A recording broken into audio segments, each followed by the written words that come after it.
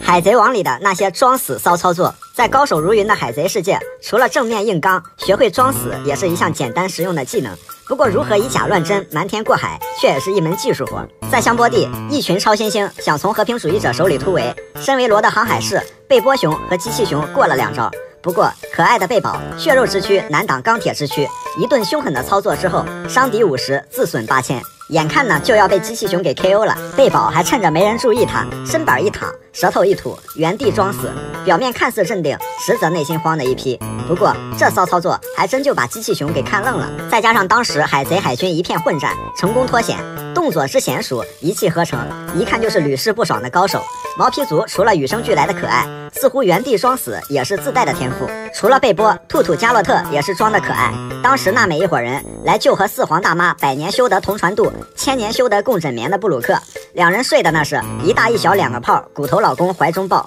几个人一个一个上，皆是被各种劝退。加洛特呢，差点把大妈的鼻涕泡给碰破了，手忙脚乱吵醒了宙斯。机智的兔子直接伪装成了超级可爱的兔子玩偶，睡得迷迷糊糊的憨憨宙斯还信以为真，转而继续睡了，有惊无险，没有吵醒大妈。要说装死的高手，一定不能少了乌索普。2年前的乌索普因为极度胆小，除了不能登岛的病这些疑难杂症，其次就是装死，以至于包里经常装有番茄酱，遇事不慌先撒一滴酱，细节做到位，躲过去之后站起来又是一条好汉。乌索普在乔巴面前装死，还要立什么遗嘱，让乔巴继承自己的蚂蚁花呗什么的，极其好骗的乔巴已经忘记了乌索普是出了名刀的肉装 AD 呀，在旁边嗷嗷一顿哭。之后又跟牙蛙海贼团的船医老头打，两人菜鸡互啄，但是都是骗人装死的高手，不管谁被对方打中都会倒在地上装，在对方掉以轻心之后爬起来就是一拳，然后两人就是装死爬起来打，装死爬起来打，循环往复。如果以上几个人境界还不够高，那论装死的最高境界一定是布鲁克。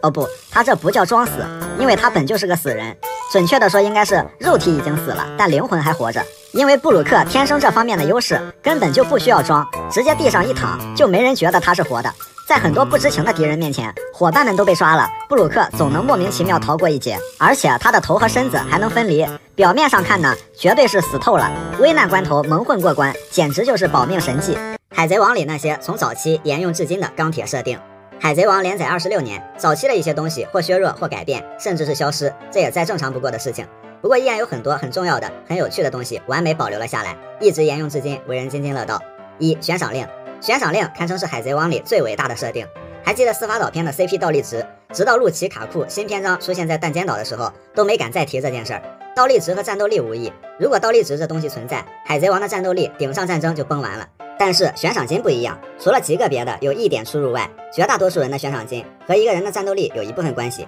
但总归是实力、影响力、威胁程度、残忍程度等等的综合体现。而且七武海会冻结赏金，这招真的绝了。悬赏金的价值它不确定，也不容易崩坏。最重要的是有足够余地让尾田连夜改，而且还改得有理有据。数值虽然可以有零有整，不过就是个参考范围，让你参考，不把话说死。所以至今罗杰的55亿6480万依然是行业标杆，海贼王至今无人超越。从最开始到现在，每次赏金的更新都能成为里里外外大家的谈资。2. 名刀，这也是个老设定了。早在罗格镇索隆买刀的时候，2块刀50弓，大块刀21弓，无上大块刀12弓，以及腰刀都划分清楚了。名刀的设定一方面和索隆绑定，索隆真的是开局一把好刀，其他的全靠捡。每次索隆拿到好刀都会感叹可以，这次又爆了个好装备。还有就是大佬配名刀，鹰眼的黑刀叶，白胡子的从云切，罗杰的艾斯等等，都会让人觉得逼格满满。不过至今无上大块刀都没有全部出现，这个设定依然保留着悬念。3. 生命卡。在阿拉巴斯坦，生命卡的设定首次出现，艾斯给了路飞自己的生命卡。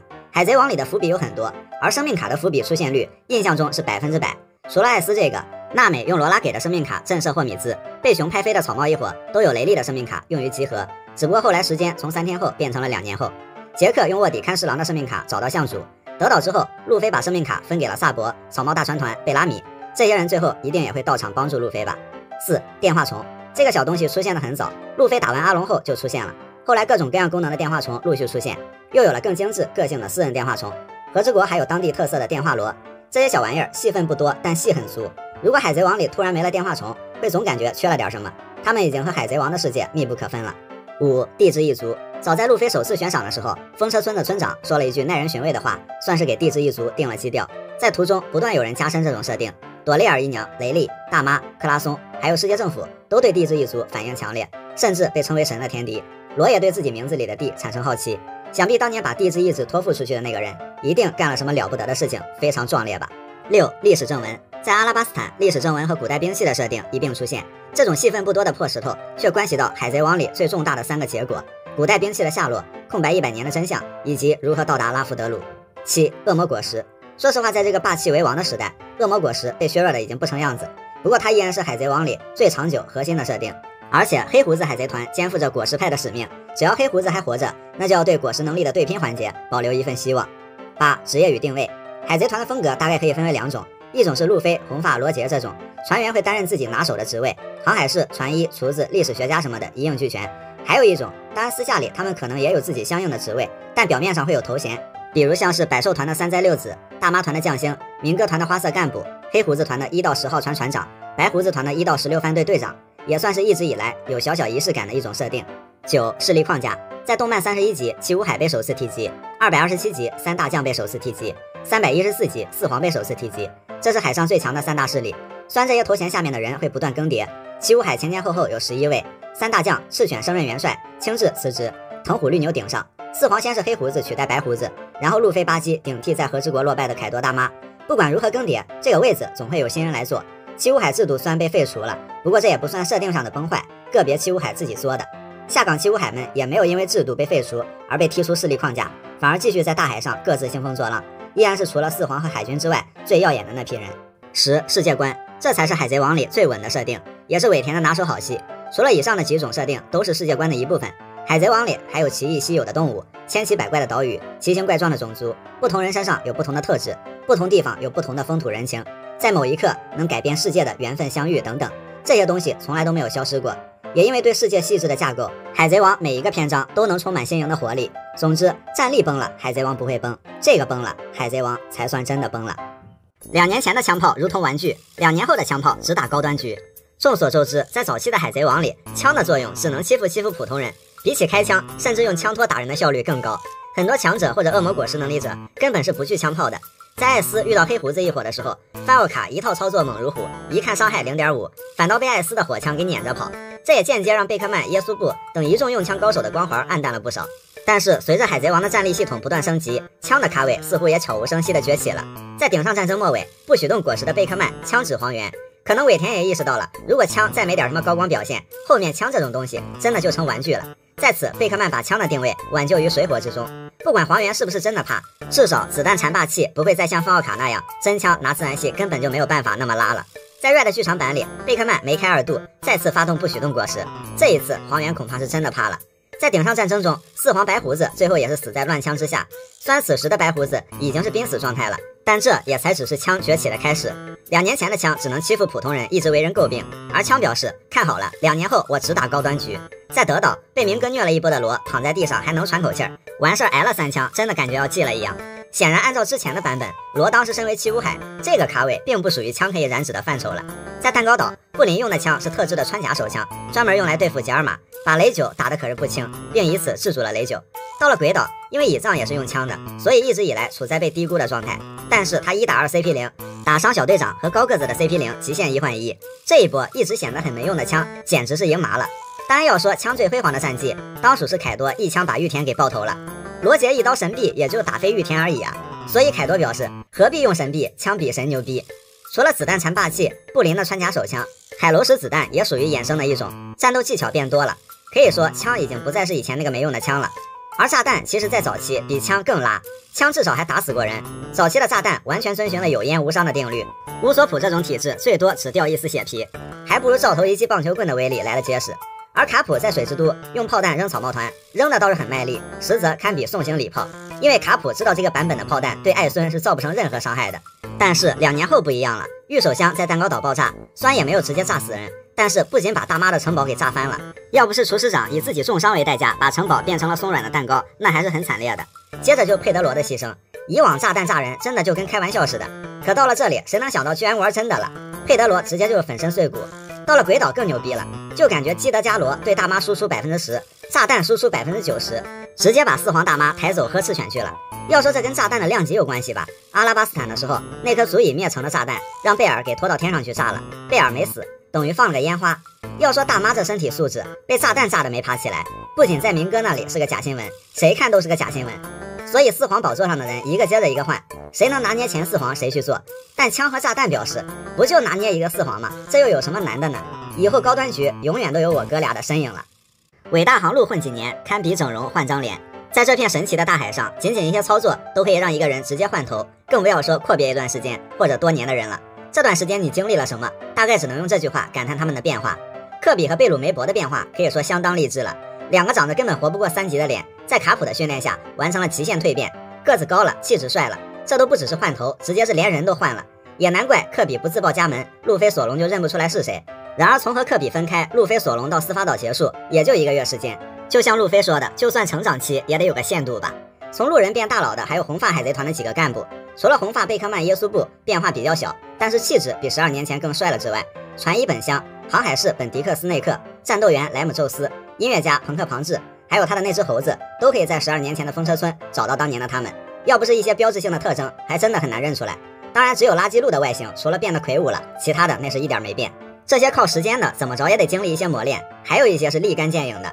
亚尔丽塔靠一颗花花果实完成颜值逆袭，连路飞见了都称呼其美女，也是仅有的一次了。除了恶魔果实的力量，山治也可以负责给人换头，一套整容踢下去，画风直接变卡文迪许。海上列车的那个拉面人旺泽，还有后来的迪巴鲁，真是被踢得连亲妈都认不出来了。但是整之前很丑，整完之后已经很努力的在向卡文迪许靠拢了，可是怎么感觉还是帅得这么油呢？跟卡文迪许比，那也完全不是一个层次的。草帽团里相比于少了几分稚气，多了几分成熟，更多的是偏向于塑形。索隆是越来越强壮了，主要是路飞和乌索普比以前确实有型笔挺了。而娜美罗宾的变化就更大了，大了不止一个 size。有些整容纯粹就是动画组的锅了。虽然马尔科确实长得像菠萝了一些，但首次登场的时候给他弄成了一头黑发，正和伙伴一起傻笑，谁能想到这货居然是白胡子的一队队长。后来马尔科就变得越来越帅了，还有罗宾的肤色也给上错了。不过罗宾的经历倒也圆了动画组的锅，以前在阿拉巴斯坦2年期间在冰天雪地的劳动王国，后来受到了龙的关照，也不像路飞他们需要风吹日晒，顺理成章的2年后变白了。而四皇大妈的颜值变化可以说是过山车式整容，小时候的大妈也不算丑吧，倒是有点可爱，但是说多漂亮也不至于。没想到20-30岁时期的大妈变得这么漂亮，而且身材还变得1级棒了，只能说小时候有点婴儿肥，后来长开了。一开始只是 SBS 里出现过大妈28岁时期的侧脸，后来大妈婀娜的身材也在回忆里频繁出现，然后洛克斯海贼团时期的正脸也确实很漂亮，只不过后来因为42年间造了85个孩子，就算再好的底子也经不起这么造啊，颜值身材直接就废了。过山车式整容的还有和之国小忍，只不过她和大妈正好相反，最开始小忍算得上和之国的大美女之一吧，被称之为魅惑女忍者、少男杀手，后来因为成了叔叔果实的熟女，当然她自己也是这么称呼自己的，虽然依然留着斩男的双马尾，但显然已成2头身的比例。多亏了绿牛把其身上多余的养分给榨干了，小忍重回青春容颜和苗条身材，就很棒。充满神奇的伟大航路，对有些人来说是整容医院，对有些人来说是健身房，对有些人来说是发廊，再加上有整形专家山治、塑形专家绿牛这种人的存在，在伟大航路混几天，想不变点什么都难。海贼王最变态的是，越变态越有人爱。在海贼王里，变态不仅不是个贬义词，对极个别人来说，甚至还是一种捧杀。海贼里有很多开始看起来是个变态，当然也确实是，但后来觉得变不变态无所谓了，但本人真的很有魅力，讨人爱。海贼王里有这样一群新人类，也就是人妖了。小冯刚登场的时候，因为是第一个登场的人妖，当时疑惑海贼王里还有这节目，而且打扮得很怪异，除了有点自来熟，没觉得啥。不过打败老沙后，草帽一伙回到船上的时候，索隆让小冯往边上稍稍，小冯还很礼貌。再就是为了当初欢乐的友情，主动帮草帽团引开了海军，之后再推进城里和路飞重逢。如果没有小冯的话，别说路飞，整个越狱大队一个都跑不了。当然路飞也为小冯无意间觉醒过一次霸王色，可以说路飞也真的当小冯是伙伴了。小冯的运气也没有很差，不仅没有死，现在还在小伊万之前的地方过得很开心。说到小伊万，也是路飞的救命恩人。如果说小冯也就是身份奇葩了点，而小伊万是不仅人恶趣味，果实能力更恶趣味。不过后来觉得在可爱面前，变态好像都不是那么耀眼了。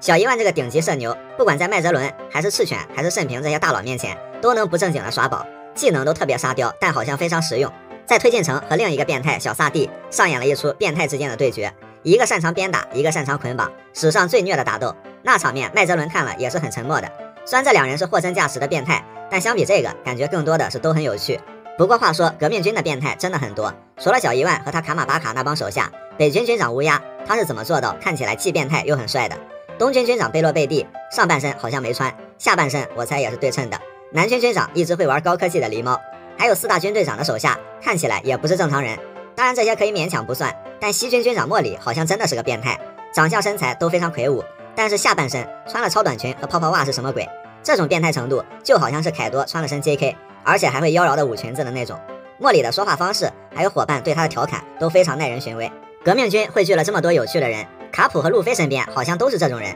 所以严重怀疑龙的真实性格也逃不出家族 buff。海贼王里经常会出现一对高度相似的对手的对决，当然也包括变态。如果说小萨蒂和小伊万是一对变态女的互相折磨，那弗兰奇和塞纽尔就是一对变态男的浪漫。不怕变态多变态，就怕变态懂浪漫。其实第一次看到塞纽尔登场的时候，没想到他是真人真事儿，只是根据以往的规律，见怪不怪的把他归类到了海贼王里变态中的一员。何况弗兰奇第一次见塞纽尔的时候就称呼他是变态，官方认证了属于是。不过后来都知道了，说塞纽尔是海贼王里最深情的男人不过分吧。他和弗兰奇的对决中也没有太多花里胡哨的招式，但是看得很爽。最后呢，一个喝可乐的人答应愿意陪你喝酒，属于是2个变态真男人的相惜和共情了。所以都说尾田不懂海贼王，但是真懂男人的浪漫。现在来看，里面的变态都各有魅力，他也是很懂变态的。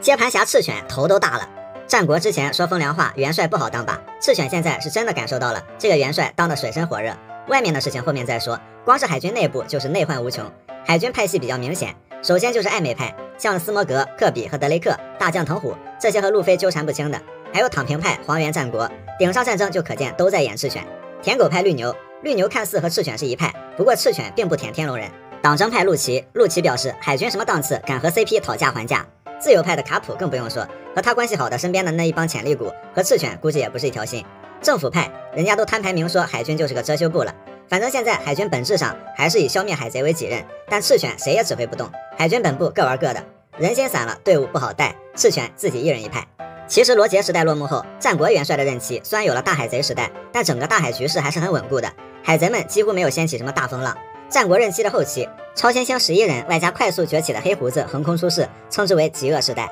顾名思义，这一波人是前所未有的恶。然后就是顶上战争后，大海格局暗流涌动，战国一看局势不对，马上就跑了，留了一堆烂摊子，赤犬当了这个接盘侠。现在外部环境才是赤犬最焦头烂额的，在处理七武海的问题上基本烂尾，海军想逐个击破，结果人家抱团了。女帝这边有雷利守着，巴基攀上了2个大爹，和4皇平起平坐。反正用赤天使完全取代七武海的计划算是破产了，而且已经撕破了脸皮，没有回旋余地。海贼们大暴动，开始黑吃黑，黑胡子团和罗团交手，红发摧毁基德团，各个地方打的是真热闹。一方面来看，海军仿佛是坐山观虎斗，想鹬蚌相争之力，但是这些头部海贼已经摊牌野心了，目标都是拉夫德鲁 One Piece， 这样只能是越打越乱，赤犬怎么管？管不了。所以相比海贼消灭海贼，海军更想要的是制衡，但是现在完全不存在了。革命军大搞事情，世界各地革命的火种开始爆燃，萨博引导了8国革命，加冕炎帝，世界最凶恶的罪犯和他蛰伏酝酿多年的家底儿，终于要揭竿而起了，这恐怕不是海军一家能轻易拿捏得了的。黑胡子和青雉的问题，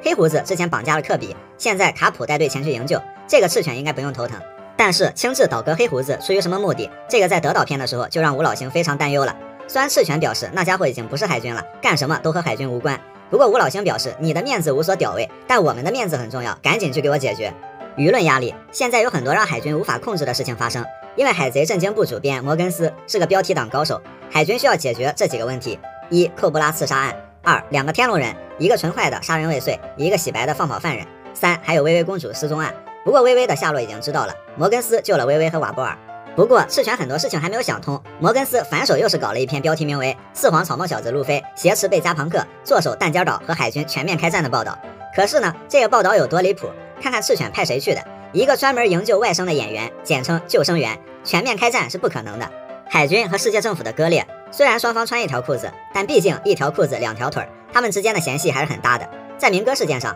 吴老星对海军有所隐瞒，和之国事件上 CP0 和德雷克大打出手，政府跨过海军办事儿已经是常态了。在弹尖岛事件上，赤犬已经郑重命令陆琪先按兵不动，等海军到了再说，千万别和路飞开战。但是陆琪显然没有听赤犬的，闹了半天，陆琪还和草帽团合作了。海军现在和 CP 真的可以说矛盾重重，无法配合。现在来看，赤犬对下指挥不动，对上狗血淋头，对内力所不及，对外焦头烂额。赤犬真的想说，这破元帅早知道不当了，生气干。神之谷巅峰赛各路大佬的年龄，38年前那场改变世界的巅峰赛，那批人如今大多都被称之为旧时代的残党。但看到这等场面的时候，也不得不感叹，旧时代的残党们曾经也年轻过。红发香克斯时年1岁，这都不能叫年轻，那会儿他还是个宝箱中的 baby， 被罗杰海贼团捡到。然后在堪称海贼黄埔军校的洛克斯海贼团里面，凯多21岁，是这些干部里面年龄相当小的。那会儿凯老师确实还是个弟弟。大妈30岁，当年的大妈貌美如花，不过大妈从18岁开始生孩子，那会儿就已经生了30个孩子了，是真的能生。白胡子36岁，这个年纪一看就非常的巅峰期，一头金发，很帅很年轻。巴金汉姆斯图西38岁，趴在白胡子的背上，和白胡子的关系有些暧昧。年轻的金狮子史基和女儿岛的giả婆婆，具体年龄不详，看起来也都有30-40岁的样子。不过当年洛克斯海贼团的大妈斯图西、giả婆婆这3大团花，如今的变化真的是惨不忍睹。罗杰海贼团，罗杰时年39岁，乍一看罗杰好像比大多时候看起来更帅了。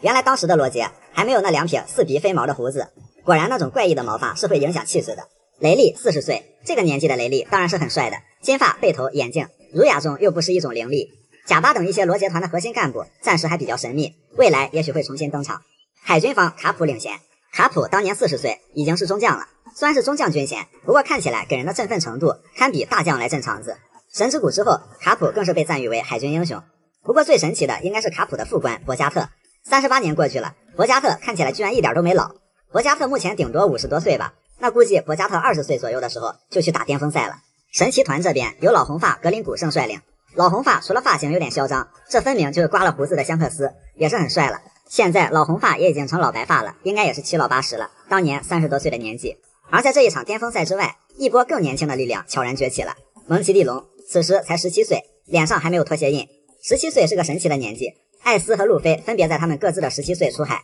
根据1097话情报，龙曾经当过海军，他发现这里没有正义便离开了，之后成立了自勇军，也就是革命军的前身。组建军队化的革命军的想法是在龙和贝加庞克悼念奥哈拉的时候提出的，那个时候龙已经33岁了，不过脸上依然还没有印记，不用说肯定是被卡普知道了，后来被踹上了脱鞋印。神之谷时期，卡塔库利当年10岁，保护妹妹布蕾觉醒霸王色就是在这个年纪。大妈远在洛克斯海贼团，卡尔就成了家族中的顶梁柱。后来的3大将青雉、赤犬、黄猿此时还都没有加入海军。库赞11岁还在流浪，距离他加入海军还有8年。萨卡斯基17岁，距离他加入海军还有6年。波鲁萨利诺20岁，距离他加入海军还有6年。后来绵阳四海的大海贼们要么是没出生，要么还都是小孩。此时黑胡子2岁，明哥3岁，还没从玛丽乔亚搬出来。鹰眼5岁，应该是刚刚开始练习剑术不久。老沙8岁，熊9岁。而此时草帽团里只有2个人出生了，一个是慎平，时年8岁，还在愚人街里摸爬滚打，学习愚人空手道。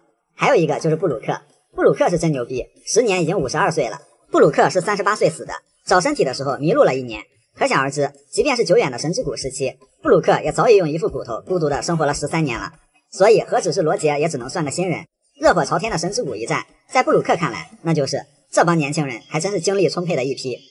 海贼王中4大海域的文化差异，红土大陆和伟大航路交汇，将大海分出东西南北，外加伟大航路也算在内的5个海域。由于红土大陆和无风带天堑的存在，东西南北4海虽然人才辈出，不过也造就了各有特色的文化底蕴。首先是西海，从西海的代表人物的穿着服饰上来看，西海有一个特点非常明显，像幽灵公主佩罗娜、月光莫利亚、刚登场时的罗宾酱、灵魂之王布鲁克、匪帮贝基、魔鬼警长拉菲特、原 CP9 见习生奈罗。很多人的穿着要么是一股浓厚的哥特风，要么是西式礼服。卡彭贝基除了这个特点，他内核也是个黑手党。不过说起西海牌面最大的代表人物，那莫过于是面子王四皇红发香克斯了。他倒是这帮人里的清流，不搞什么暗黑系，就简简单单，大花裤子穿起来还非常的 fashion。不过西海的酒似乎口碑2极分化，当时白胡子认出了红发带的酒是西海的酒，露出比较嫌弃的神情。不过红发却说这是他游遍各地后认为最好的酒了，故乡的酒。白胡子看到红发诚意满满，开始喝了起来，并改口道：“哦，还行。”口硬心软的白胡子到底是给了红发面子，还是挺照顾红发的。然后是南海，要说存在感，南海的确不如其他3个海域。北海的热血漫，西海的面子王，东海的王者香，南海其实也有牌面，而且综合实力并不弱。这里的机械风比较浓厚，毕竟走出了弗兰奇、尤斯塔斯基德、革命军南军军长林德伯格3个机械大佬，南海可以称之为是工匠之蓝。除此之外，南海和北海联手贡献了海军的原一帅3将，前海军元帅佛之战国和原海军大将青雉出身南海。其他的代表人物还有红发团拉基路、熊和波尼，艾斯也出生在南海，不过艾斯长在东海，还是受东海文化熏陶更明显。然后是北海，北海是一个很有魅力的海域，这里不仅是强者云集，鱼龙混杂，文化氛围特别独特、新奇、丰富。首先，杰尔玛的战斗力比上不足，比下有余吧。但以杰尔玛为 IP 创造出的海上战士索拉的故事，给了北海大多人一个热血的童年回忆。罗、霍金斯、德雷克，北海出身的三迷弟，见到引擎黑都走不动道了，开始忘乎所以的中二。海上战士不仅在北海是一种常识，贝基的手下西海出身的维特也是个忠实迷弟。看来杰尔玛不仅输出战火，也输出文化呀。探险家诺兰度的故乡也在北海，他的传奇故事被当作笑话从这里流传开来。娜美当时还惊讶，山治早就看过北海出版的大话王，山治则是第一次透露自己是北海出身。后来山治看过这本书的回忆细节也被加了进去。明哥早期在北海发家，他的手下几乎都来自北海，黄猿、赤犬、鹤都出身于北海，另外还有红发团贝克曼。论走出的战斗力这一块，北海相当有竞争力。最后是东海，东海被称为最弱的海域，那是金狮子可能还不太清楚卡普会常回家看看这个习惯。论传奇故事，这里出了3个被世界政府视为最棘手的人：罗杰、龙、路飞。有在不同时期追着罗杰、龙、路飞到处跑的海军英雄卡普，打得卡普不敢还手的拳王达旦，一斧子将卡普砍翻在地的斧皇蒙卡，手拿酒瓶砸四皇，脚踩未来海贼王的四皇猎人西格，一口终结四皇猎人西格的近海王。另外还有想冲上去砍了鹰眼，幸亏被路飞及时摁住的刀神约瑟夫、剑圣强尼。就这一串一串的事迹，前无古人，后也没什么来者了。东海的文化风向是比较自由梦想的那种感觉，大航海时代从这里开始。蒙奇家族虽然道路不同，但自由自在的作风总归还是殊途同归的。成长于东海的还有像不服管教、心怀正义的斯摩格，不带航海士，全靠乡下奶奶征服航路去追星的巴托，挥舞自由旗帜的革命军东军军长贝洛贝蒂，罗杰、耶稣布、艾斯、萨博、小冯、索隆、娜美、乌索普、科比，好像都是这种人。自由和梦想是他们身上不可或缺的东西。东海出身的卡库虽然是 CP 的人，但感觉和其他 CP 成员还是有些不一样的。这种气质可能是来自梦想之蓝东海的文化氛围吧。只不过海贼王罗杰和山贼王西格都修仙去了，刀神剑圣退隐江湖当了渔夫。以前是卡普常回家看看，现在是路飞志在天下，东海才掀不起什么风浪，给人一种趋于平静、和平之海的感觉。热血漫迷罗的一些雅趣，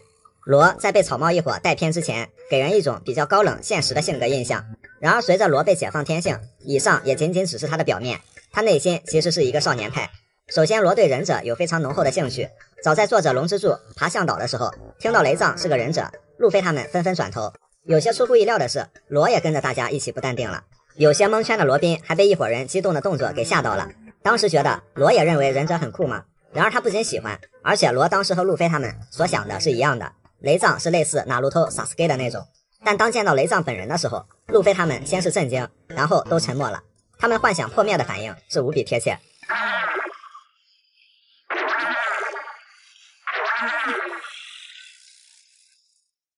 不过听说雷藏真的会忍术，罗也跟着路飞他们提出了自己的愿望。分身の術を見せてみろ。早くしろ。やれよ。而当雷藏说忍者是不会喊他们想象中的中二口号的，那种忍者只是幻想的产物，这句扫兴的话无疑也刺激到了罗。言わないのか。瞬间感觉罗虽然表面高冷，但内心完全和路飞他们是一个等级啊。之后雷藏被迫营业，罗终于见识到了想看的多重影分身之术。罗屡次透露出那种沉迷中带着憧憬，震撼中伴随着难以置信，内心还在暗暗中二的流汗表情，然后心满意足了。海贼世界里有没有连载火影不知道，反正在摩根斯的世经报上连载着一部叫《海上战士索拉》的热血漫，而罗就是海上战士的忠实漫迷，而且还购买了单行本。当罗看到里面的反派杰尔玛是真实存在的时候，整个人又躁动了。悪の軍団ジェルマ66のナンバー3ステルスブラック。てかなんでお前が詳しいんだよ。当然だろ。ノースブルーの常識だ。罗对里面的设定和装备了如指掌，他表示自己是海上战士的正派读者，讨厌反派杰尔玛，最后入戏了，还情不自禁地骂了一句混蛋杰尔玛。虽然当时他们现实中的处境很窘迫，但这不妨碍罗在那儿一本正经忘乎所以的中二。おそばマスク。いや、絶対ジェルマだろ。あれはジェルマ66ステルスブラックの能力。やはりそうか。俺ジェルマめ。てめえはどっちの味方だよ。ステルスブラック。その名前で呼ぶのはやめろと言ったはずだ。第三，罗有多喜欢毛茸茸的东西不清楚，但他身边一直少不了毛茸茸的元素。从小就戴着一顶毛茸茸的帽子，重要程度看起来堪比路飞的草帽，闪人都不忘先闪帽啊。后来又遇到了对他人生至关重要的克拉松，他也是个毛茸茸。后来又遇到了贝波，平时拿贝波当靠枕，想必是很舒服的。贝波还经常会熊抱罗。贝波不在身边的时候，有一位同行被绑在了他的帽子上，又是一个毛茸茸，那就是乔巴。虽然高冷罗一时间被草帽团的沙雕气氛搞得瞳孔地震不知所措，但罗还是把乔巴系在了刀上扛了很久。喜提毛茸茸卡哇伊的挂件一枚。第四，罗喜欢流浪和收藏纪念币，这两个应该是相辅相成的。罗的童年经历虽然惨，不过就这样一路走一路苦中作乐，也是挺过来了。罗身上随处可见有纹身，不过想必相比于纹身本身，他可能更喜欢用这种方式来纪念自己的恩人克拉松。罗的饮食喜好相当于索隆和乌索普的组合体，喜欢吃饭团和烤鱼。山治在准备便当的时候倒是省点事儿了。不过罗虽然对自己喜欢的东西沉迷其中，但对于讨厌的东西也是深恶痛绝。众所周知，能让罗变二哈的除了草帽团，还有面包和梅干。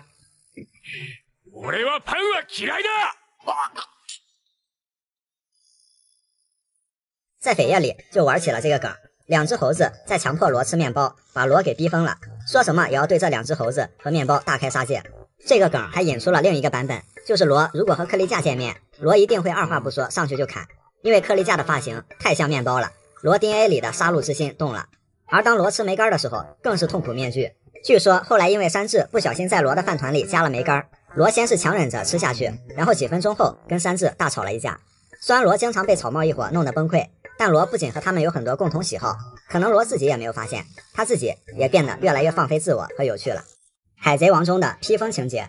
要说海贼王里平时不怎么起眼，但是又无处不在的东西，披风和斗篷绝对要算在其中，甚至可以说10个强者里面能有9个穿着或穿过披风的。其实不光是尾田的一种情节吧，大多人在年少时都有这种情节，只是海贼王对这种情节表现得淋漓尽致。还记得路飞有一句名言，也称披风定律，说就算狒狒穿上披风都是英雄。这句话还给了当时懵懂的乔巴深刻的影响，帮他树立了奇特的英雄观。之后便有了穿着斗篷的乔巴假面。曾经的海上3大势力海军、四皇、七武海，其实还可以加一个暗地里的革命军，他们中间穿着披风的可以说是比比皆是。海军里的中高级军官，如参加顶上战争的10万精锐，几乎都穿。他们的外套虽然有袖子，但是他们就算拿来当被子盖，也从来不正儿八经的穿，就专门这样设计的，挂在肩上当披风穿。不得不说，倒是挺帅的，尤其是大将们的气势加披风，倒是穿出了无与伦比的压迫感。四皇里面不管新的老的，红发、白胡子、凯多、大妈、黑胡子、路飞、巴基，全部都穿披风或斗篷。路飞以前是不穿的，但是在2年后片头里、剧场版里以及和之国是没少穿，就给人感觉什么是成为海上霸主前不可或缺的前提，是意志，是霸气；什么是成为海上霸主后不可或缺的东西，是斗篷，是披风。真的想说，红发香克斯这身衣服加斗篷穿起来那是绝对的帅。海军那边的大衣是有版型压制的优势的，但是红发能把一件普通斗篷穿成不输分毫气势的份上也是可以了。老牌七武海里7个人里6个穿披风，就熊不穿，但是熊在革命军里是穿的，毕竟斗篷算是革命军的一种制服。这么算的话，七武海各式各样的斗篷披风就是个纯纯的披风大队。革命军的话，毕竟龙本身这么喜欢穿斗篷，整个革命军自然也形成了这种企业文化。要说这斗篷披风到底有啥用，可以说除了帅一无是处，但是只要帅就足够了。如果明哥不穿他那粉红大皮草，气势多多少少会矮一截。由于明哥的大袄子过于深入人心，所以这种同款披风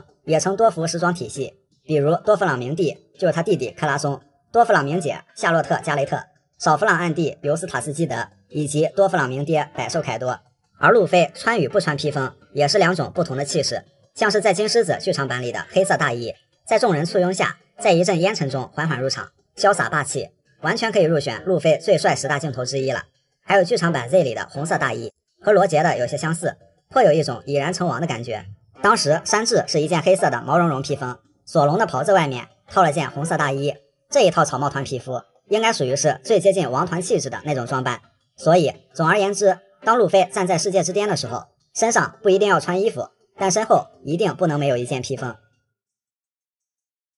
见闻色霸气的不同发展方向，在 CP9 人均贵于铁块之后，大家都知道了，在没办法的情况下，用铁块这种硬吃伤害的技能，只能说走得比较有骨气一点。可不是谁都能像凯多那样不还手被一堆人捅尽兴了还能活蹦乱跳。而见闻色霸气这个东西，在战斗中，先不说能把别人怎么样，拥有一个强大的见闻色，即使实力不济，至少也能操作一下。就像路飞第一次盲凯多，正面挨了一棒子，晕死过去；第二次，菲菲知道疼了，所以用了预见未来。第二棒雷鸣八卦，依然快到很难躲，但也只是擦破了头皮，没有大碍。俗话说打不过我还躲不过嘛，但俗话又说躲得过初一，躲不过15。见闻色不仅分强弱，在察觉、躲避等基础功能上，还有各种不同的发展方向，在不同的情况下各有所长。第一类就是普遍公认的最强见闻色，预见未来方向，代表人物卡尔以及卡尔的学生路飞。和普通见闻色比，可以直接看到未来一小段时间发生的事情，敌人的攻防路径也会更清晰。不仅在婚礼上，卡尔可以看到神父开枪射击山治，被山治躲过，在头脑冷静下，他可以随便用这个能力，非常之牛逼。在镜世界里，当时路飞准备在卡尔面前开4档，结果路飞还没说呢，还没变呢，卡尔却先看到了之后路飞的形态。俺は死なねえ。ギアフォース面白そうだな。路飞懵逼了，老哥你别抢词儿啊，我自己他妈都还没说呢。他说的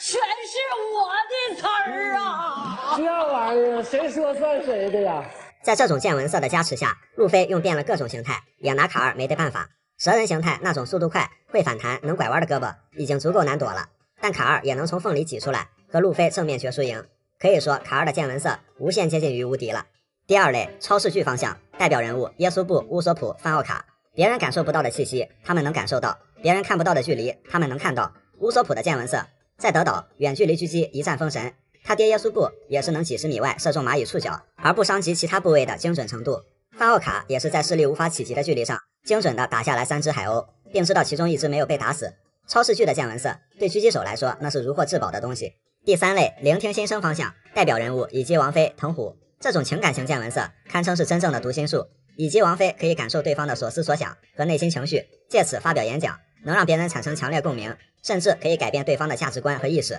还能轻而易举地感化一个劫匪。他也可以感知泰格内心的巨大悲鸣。以及王妃的这种见闻色无法修炼，和霸王色聆听万物之声类似，属于与生俱来的限定版。藤虎有相似的能力，他眼睛看不到，可他能感受到德岛民众内心没有一丝丝的愤怒，也能清楚一个人的善恶。虽然藤虎能感知情感，但他的见闻色不仅于此，而是更加全面。除了见闻色的基础功能，藤虎还可以感知天上流云的动向和陨石的位置，甚至细如民歌的寄生线都可以轻易察觉得到，范围也特别大。藤虎不靠眼睛当大将，这见闻色当属是最顶级的了。第四类大范围精确定位方向，代表人物艾尼路、艾莎、科比、藤虎。艾尼路单凭心网，也就是普通的见闻色霸气，就是比较一般的那种。不过他配合响雷果实能力，几乎覆盖了整个空岛，用于窃听和降雷，这算是个很特别的开发方式。艾莎则是天生强大的大范围见闻色，在特别远的距离就可以感受到有几个人挂掉了。科比在顶上战争觉醒见闻色霸气，也是可以感受到某个位置的队友一个个倒下。这种见闻色对声音特别敏感，听到特别远别人听不到的声音，这种知道了太多秘密，不知道是好事还是坏事。第五类神经质方向，代表人物山治。山治也能感知比较远的距离，踢飞狙击手，在水下捞警卫们的身体什么的，而且尤其对女人的声音最为敏感，毕竟见闻色这是刻在他 DNA 里的感知能力。然后就是躲开了卡尔的糖豆，让卡尔直言发生了不可预测的事情，所以就有了山治预判了卡尔预判了山治的预判这么个梗。山治见闻色碾压卡尔那倒不至于，但是山治这种风吹草动瞬间启动敏感而又快的见闻色，就躲个糖豆什么的简直轻而易举，很强就对了。毕竟在人妖岛上的2年提心吊胆也不是白白遭罪的。凯多老师的6节强化补习课。凯多作为必然要被推翻的和之国大反派，但战斗发展到现在，凯多的污点先不说，谁不得先尊称一声凯多老师或者凯多教授，也就有了虚假的师傅雷利，真正的导师凯多这么一个梗。当然基础和巩固一样重要，但就路飞在凯多这里琢磨出来的东西，不得不说排面又大，效率又高。从凯多把鬼岛抬起来，也就是鬼岛屋顶大战前夕，再推到花之都这段时间，现实中1年多，剧情中最多也就不到1个小时。凯多老师好酒，常常喝得东倒西歪，甚至人设崩塌，但思路非常清晰，先教什么后教什么，那是非常清醒。手握一根潜能激发棒，有着点石成金，让人茅塞顿开的魔力，哪里不会点哪里。开学第一课，让学生摆清自己的位置，看着信心爆棚、目无尊长的路飞，确实这网瘾该戒一戒了，一棒子敲得晕死过去，回去反省。下一次面对面就是鬼岛屋顶了。凯多老师的第2课，流萤实战巩固课。路飞知耻后勇，之前从冰爷那里学会了如何灵活地用出流动的霸气，但也只是拿铁板什么的练过手。鬼岛之上3档夜火手枪，这一拳结结实实的伤到了凯多的一点皮，但确实把凯多打得有点小懵。这已经有了质的飞跃，凯老师非常欣慰，流萤实战课已经过关了。凯多老师第3课预见未来巩固课，被夜火手枪打趴的凯多很快就站了起来，迅速回了一记雷鸣八卦。和第一次路飞硬吃一棒不一样，路飞知道疼了，也知道躲了，虽然还是被擦破了一点头皮，但是预见未来基本已经接近大成，还被凯多老师口头表扬了一下。之后5个极恶世代正式与双四皇开战，鬼岛屋顶一片混乱。路飞的主要目标依旧是凯多，而凯多如往常一样先被动挨打，他几乎吃满了路飞所有的重拳，也倒下过多次。但就凯多那血条，那只能算是给凯多针灸加捶背。凯多老师第4课霸残启蒙课，看路飞打爽了，凯多把路飞吹开，行了，歇会儿吧，再教给你个好玩的。凯多变成人兽形态更加灵活，顺势又给了路飞一棒子，路飞躲闪不及，只能硬接。此时路飞出现了和挡卡2时一样的症状，就是拼武装色拼不过，手就会肿疼。可路飞现在已经流萤大成了，还出现了这种情况。路飞当时就琢磨，凯老师的棒子上绝对还有其他的配方。一个走神，凯多一招降3式引奈落从天而降，路飞晕死过去。其他人替路飞挡了一下凯多，路飞缓缓站起来说道：“吃了你一记潜能激发棒，我明白了，霸王色也是可以用来武装的吧？”凯老师欣慰地笑了。所以路飞从顿悟到掌握霸残需要1天1小时还是1分钟？众所周知，他只用了1个分镜。凯多老师都他妈惊了，是我教的太好，还是你基础太硬？然后路飞一套霸残组合拳把凯多打到吐血，这次的倒地是足够有含金量的。学会霸残也仅仅是有和凯多一战的资本，1对1辅导开课后还是难以改变被凯多压制的真实处境，很快被打下鬼岛晕死过去。恢复回归后，路飞在4档蛇人、弹力人之间来回切换对付凯多，最终还是被凯多一招威力更强的刨雷八卦打漏气了，晕死过去。凯多老师第5课果实能力觉醒，凯多的潜能激发棒真的是一棒一奏效，觉醒加5档，800年未觉醒的尼卡形态就这样横空出世了。凯多也懵逼了，每次一棒子下去都跟拆盲盒一样，这一棒又敲出来个什么玩意儿？然后2人上演了一出汤姆和杰瑞式的战斗，毕竟凯多也想成为喜之郎乔伊波伊，2人的这段打斗也是欢乐至上。可能凯老师也觉得自己撑不了多久了，赶紧说点谢幕真理。凯多老师第6课存在于世间的真理，罗杰并不是果实能力者，果实能力并非成王的必备要素，唯有霸气才能凌驾于一切之上。路飞你看好了，我就示范这一次大威德雷鸣八卦，这应该是凯多压箱底的技能之一了，正中路飞，让他打飞上天。但路飞手臂伸长，死死地抓住凯多的胸口，路飞的身体逐渐隐匿在云层中。凯老师说快撒手，你这样只会暴露自己的位置。看到这一幕，不得不说凯老师尽心尽责，都这个时候了，就还在教。此时云层中出现了一个堪比鬼岛的巨大拳头，该做个了断了。凯多老师人已经麻了，但他也毫无保留，倾囊相授了。凯老师棍棒之下出高徒，1棒支持后勇，2棒巩固流萤，3棒强化见闻，4棒顿悟霸禅，5棒果实觉醒，6棒铭记真理，3色霸气加果实觉醒加点名主旨，教的真是一应俱全。或许凯多老师的下一棒就是敲响下课铃了，但不管怎么说，路飞要成为海贼王，凯多老师的这1小时的突击课至关重要。在此也对即将下课的凯多老师表达一下真挚的敬意和送别。草帽一伙最像海贼的时候，草帽团一路上可以说是做尽了好事儿，这种非主流海贼团终究是极少数，但是呢，因为环境所迫，他们有时候也会一反常态，成为真正的海贼。第一，恶风的3个刽子手，坐标阿拉巴斯坦，从慈古岛到阿拉巴斯坦海域经历了5天的航行，期间路飞把提前分配好的食物串通乌索普、乔巴、卡鲁亚全给偷吃了，包括鱼饵。也是这个时候，山治想买一个带锁的冰箱，不过一只海猫的突然出现激发了3大主力的杀心，3个人瞬间张牙舞爪，准备大开杀戒，倒是把那只海猫给吓得不轻，但被微微及时阻拦，告诉他们招财猫是一种神圣的生物，不能吃它。后来要穿越沙漠，山治虽然准备了3天的食物，但还没来得及吃一口，中途大伙的行李被欺诈鸟给偷了，继续挨饿。当路飞被一只巨型蜥蜴追的时候，3大主力仿佛看到了活下去的希望，兴奋的第一次用出合体技，凶残的联手打怪，其实只是为了一口吃的。娜美瞬间都开始同情起来那只蜥蜴了。第二，偷黄金的盗贼们坐标空岛。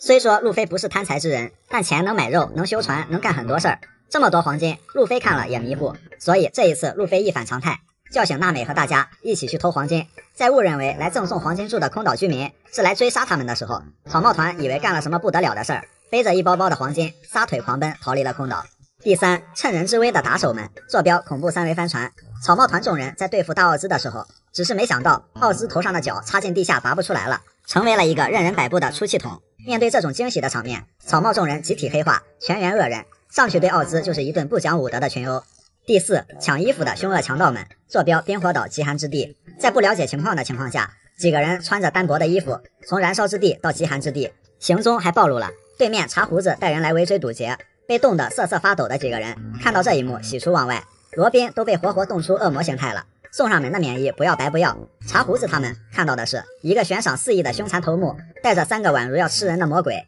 真海贼看到也怕了怕了。第5，生吃伙伴的恶魔，坐标去万国的途中。乔巴在上船之初，路飞三世并不知道乔巴是个医生，只觉得他是个会变形的驯鹿和储备粮，好玩又能吃，所以这个潜意识在路飞被饿到丧失理智的时候彻底爆发，逮住乔巴就要生吃，还好被娜美阻止。第6，破门而入的西装暴徒，娜美被金狮子囚禁，路飞带人来找金狮子干架。以往也有不少草帽团集体登场的场面，不过强者世界里这种场面还是绝无仅有的。什么叫压迫感？这就是压迫感，倒是更像来查价的黑帮。所以草帽一伙化身真正海贼的前因后果都是足够奇葩的，全员恶人只是暂时的，改变不了平时草帽幼儿园的欢乐本质。海贼王里的霸气体系的演化历程，如果用现在的认知去理解，霸气早在红发救路飞的时候就出现了，霸王色霸气，但显然早期是没有霸气这个概念的。很长一段时间，这种神秘力量的用途和细节也没有被定义，直到红发会见白胡子的时候，霸气二字才被正式提出。虽然早期没有霸气这个概念，但这种神秘力量却偶尔出现。第一个阶段，混沌期，路飞索隆表现出超乎常人的感知能力，路飞在小花园识破三哥的分身，一脚将真身踢了出来，路飞说是靠直觉。索隆更牛皮，一口气觉醒2种神秘力量，也就是见闻色和武装色的苗头。打 Mr. One 的时候，冷静下来后，领悟人刀合一斩铁的力量，到达能感受到万物的呼吸的境界之后，甚至可以准确地感知到自己的刀埋在哪块石头下，最后把刀男给破防了。这种偶然觉醒的感知力和破防能力，早期并没有过多的具体描述。一开始，这种神秘力量只能以这种很模糊的形式偶尔出现，所以霸气外露的老沙显得根本不会霸气，被5档路飞打败，这导致老沙会不会霸气就变成了一个不好填的坑。不过老沙虽然没有展示过传统意义上的霸气，但他会五五开色霸气啊，可以说是最稀有的一种霸气。之后进入第2阶段发展期，见闻色有了具体的表现形式和开创性的定义，比如艾尼路的新网只是空岛，不属于蓝海文化圈。经过后来雷利的霸气课程得知，新网是属于见闻色霸气。艾尼路的见闻能力，就算放到现在，某些部分都是非常先进的存在。艾尼路可以结合自己的响雷果实，让新网达到一个超大范围的感知和窃听。后来 CP9 登场，展示了一种体术，名叫铁块。铁块不仅可以硬化防御，也可以像加布拉一样用铁块拳法进行攻击。虽然铁块不属于霸气，但这有点像后来武装色硬化，所以铁块也被看作是减配版武装色，但还是谦虚了，这明显是减瘦版武装色。还有指挥武身、指枪6王枪什么的，虽然没有明确说他们用了霸气，但至少有霸气那味儿了。红发和白胡子那里霸气概念被提出，也是霸王色霸气真正意义上的展示，会伴随迸发出强大的气，震晕小兵或威慑对方。第3阶段完善期，霸气体系的里程碑阶段，顶上战争前后，霸气开始大规模使用，比如3色霸气的女帝，而且他身边一些人也会使用霸气。路飞接连下意识地开出霸王色霸气，雷利划破黄猿的脸，战逃完隔空打飞路飞，3大将挡住白胡子的震动波，白胡子打3大将的时候也用了霸气，等等等等。之后雷利老师清晰地解释了霸气体系，霸王色、武装色、见闻色3色霸气构成霸气体系，补充了一些基本定义和基本用法，比如霸王色需要天生资质，霸气可以打到自然系能力者的实体，见闻色可以有不同的发展方向。第4个阶段成熟期，霸气在继续蓬勃发展的同时，也还在延展更多的用法。见闻色霸气像艾尼路的新网、藤虎的色彩情绪世界、卡尔的短暂预知未来、乌索普的超远定位感知，以及山治的我预判了你预判了我的预判。很多人的见闻色侧重点都不一样，有点百花齐放的意思。霸王色一开始很鸡肋，除了震晕小兵，强者根本不会受到很大影响，意义比较虚。霸王色缠绕被定义之后，霸王色的攻击性有了质的飞跃。贵为武皇的路飞一开始被凯多一棒子锤尸战力也不奇怪了。武装色作为最普及最重要的攻防手段，自然完善的更细致。武装色霸气可以分为硬化、缠绕、外放和内部破坏4种技巧。非常精通霸气的人，4种技巧可以同时使用，其中硬化和缠绕很常见，外放是比较高阶的用法。比如3大将抵挡白胡子的震动波，战逃完的足空独行，冰爷击晕弹开羊驼给付者，充分利用霸气的流动性，大大增强攻防能力。这种技巧也是路飞非常想学的。虽然武装色霸气在封闭的和之国叫做流鹰，但实际上只有到达这一个阶段的武装色霸气才名副其实的叫做流鹰。在和之国冰爷的指导下，路飞掌握了流鹰。而内部破坏是武装色霸气目前为止最高阶的用法，可见雷利对霸气的精通程度是非常高的。把霸气灌到敌人或物体内部进行破坏，达到穿透和破甲的效果。路飞目前也掌握了这种技巧。总之，霸气体系一路完善成熟的过程还是比较漫长的，所以前后设定略有矛盾和落差也实属正常。总体来看，填坑和串联的还是比较完美的。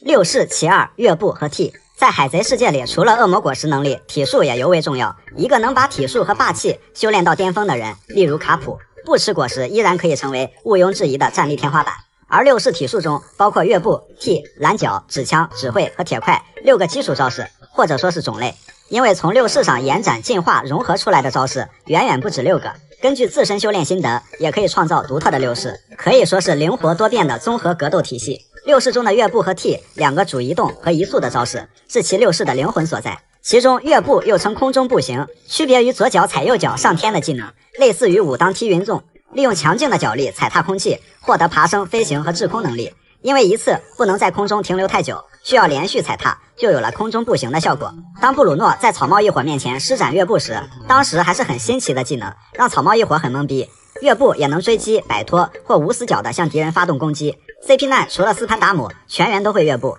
2年修炼，山治被迫营业，在线学会月步。在愚人岛展示了类似升降机的玩法，并在空中发动 TG 的修炼成果，还学会了月步的延展版本海行步。在海里可以拥有媲美鱼人的速度，对于无果实的人来说是很实用。而卡利法的月步荆棘之路是利用月步跟敌人拉开距离，从空中用荆棘鞭造成范围性杀伤。六式之一的 T 在一瞬间利用爆发力连续踩踏地面数十次，继而高速移动，速度快的可以做到短暂的瞬间消失。六式高手陆奇利用月步和 T 开发出融合技 T 刀，速度和 T 一样，但更灵活，可以在空中和地面高速移动，闪展腾挪，并躲开2档路飞的攻击。T 铁块玉和超级旋转铁块玉，因无猫头鹰的 T 和铁块的融合技，利用高速旋转移动撞击，可以轻松撞穿一堵墙不止，也可以把人卷进去，带着人撞天撞地撞空气。但是被锁天锁地锁空气的人马形态弗兰奇给锁住了。T 作为六式基本功，也分3、6、9等。像当时 CP9 新人内罗说是 T， 但速度并不快，